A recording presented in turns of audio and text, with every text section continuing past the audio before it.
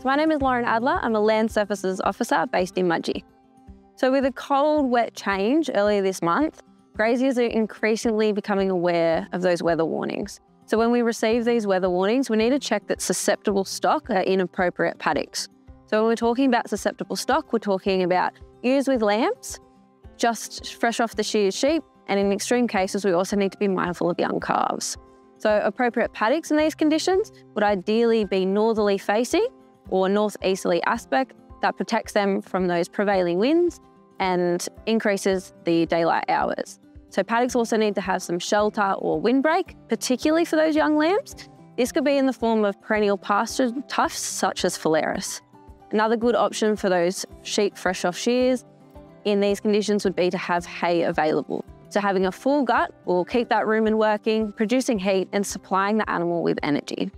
So the ag team have sampled over 90 pastures and grazing crops in the region during autumn.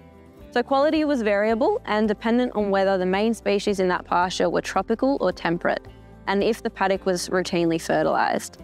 So the autumn quality impacts the condition of livestock coming into winter, but it could also be a tool that you use to choose appropriate quality paddocks for your winter and spring grazing.